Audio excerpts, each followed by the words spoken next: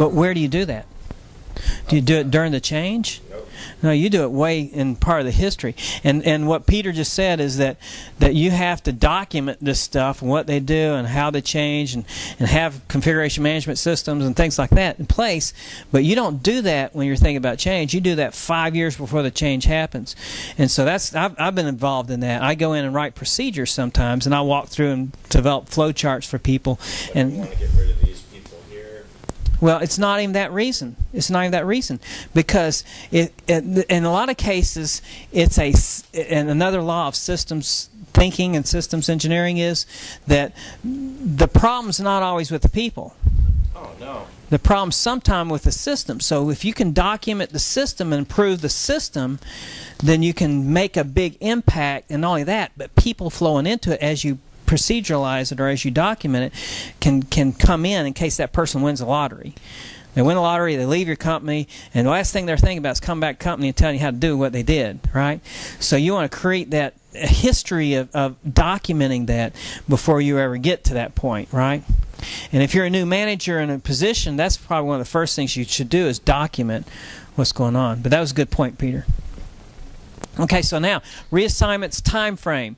You're the group, right? We're going through this change. It's painful. Some of you are going to lose your jobs. Can't help that. But what we can do is we can get some... we can get severance. We can get people to come in and help you write resumes. We get people come in and help give you advice on how to find other jobs. And we can all use our personal networks together to help find you a job, or whoever, right? So if we handle it that way, it becomes a team exercise, and it looks like, to me, if I'm here, and I see this, I'm thinking, well, at least I'm going to be treated fairly when I have to go. And have you been there? Have you thought of that?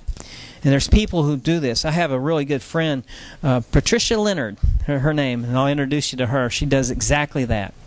Goes in and helps people deal with the stress, helps people write the resume, gets people looking at it from a positive point of view, because there's things they want to do. And if you give me enough severance, I can start my own business. Time frame.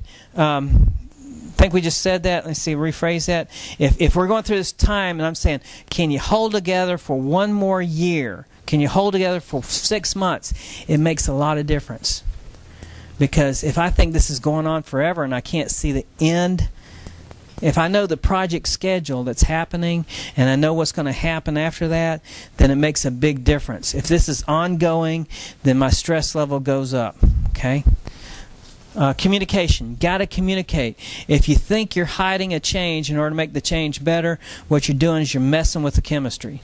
What you're doing is you're giving the rumor mill all the power, and you don't have any power, because the rumor is going to be a lot worse than real life. Okay?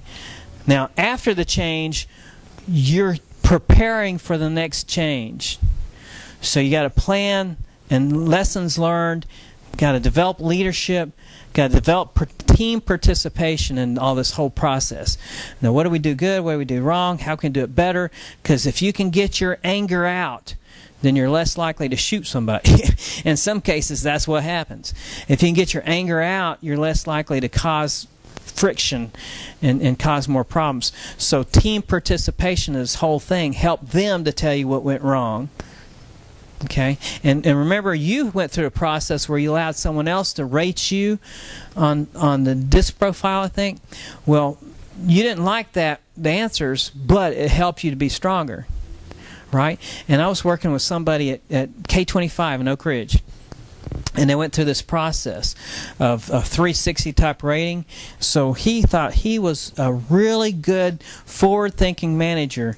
And the moment he saw what people really thought about him, he came out and explained it this way. And this is a few years ago where men just don't cry, right? And he said to the group, he said, I cried. Because I thought I was doing everything I could. I thought that people liked me. I had a different self-image than I actually was real life. And so he says, but when I came to grips to that, this is a fairly tough guy too. He says, when I came to grips with that, hurt him so bad. When I came to grips with that, then he became the top-rated manager in all the system the next time around. But you can use it as a way to improve, or you can use it and fight it. What's that? To retaliate. Yeah, retaliate. You can punish people, but if you punish people, I guarantee things get worse. Just kidding. Okay. I'm just kidding, kind of. Communication again. Communication goes through the whole thing. Did this help any? Just give you an idea. Okay, so that curve, that's how you minimize that curve. Now, here's what you're fighting. You're fighting. People don't even see this. I mean, you're the only one that really knows this is going on because you've gone through this class and you kind of have common sense and you can see it from a different point of view. You're the manager, right? So you're here. You know you want to get there. To everybody in the whole world, it looks like you should just get there. So no one sees that. Okay, let's put it this way. In public life, the President of the United States, the Congress will make decisions, right? If they did it with the purest heart, if they did it with the best decision makers, if they did everything they could possibly do, let's pretend, let's give them the benefit of the doubt. Let's pretend like everything was perfect. They're there, the public sees that, painted a beautiful vision. What's going to happen? What's the public going to think when it falls? Made a bad decision. What's Congress going to do? Well, they're going to vote in a new Congress. Who's going to make another change? What's going to happen when they make another change? Going to go through another dip. Another change, go through another dip. And so, it doesn't matter who's president.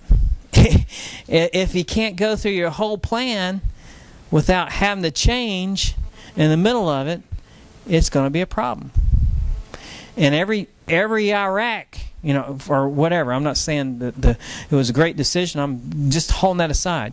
But every time you do something like that, there's going to be a dip before you come out of it. And so if you change it, it's going to make it worse. It's going to make it worse. And then whether that was a good decision to start with or not, it doesn't matter. If you go through a plan and you have a vision you're trying to get to, you're going to expect a dip. It's going to be pain. Every change. So every time you hear the word change, it's going to have a negative part to it. It doesn't matter. Obama uses the word change a lot. There's going to be a negative part to that no matter what that change is, no matter if it's well defined or not. It doesn't matter. I mean, if you give them a benefit of the doubt and you change in the middle of the change, it's going to be worse. It's just going to, whenever you do a change, no matter if it's good or bad, it's going to have a negative. The bad one may not have a positive outcome. But if you go through another change, expect another dip. And it may be a longer time before you get to a positive outcome. Now, that said, you still have to be flexible, right? You still have to, anybody that ties into, because it's like in war or in a battle. Anytime you make a decision and you react to that and you implement that decision, there's an enemy out there, and the enemy makes a decision too. So the enemy reacts to your decision, which means you have to react to that. You can't just stay on a steady course. If you move this way, the enemy goes in front of you. You got to move this way. You got to outflank them. You got to do something different. You know, so every time you make a decision and there's an enemy, like a competition with your company, you cannot go with here we are and here we're going to be. We're going to go through this dip. You got to understand there's still some decisions to make. Okay, it gets complicated. It becomes three-dimensional.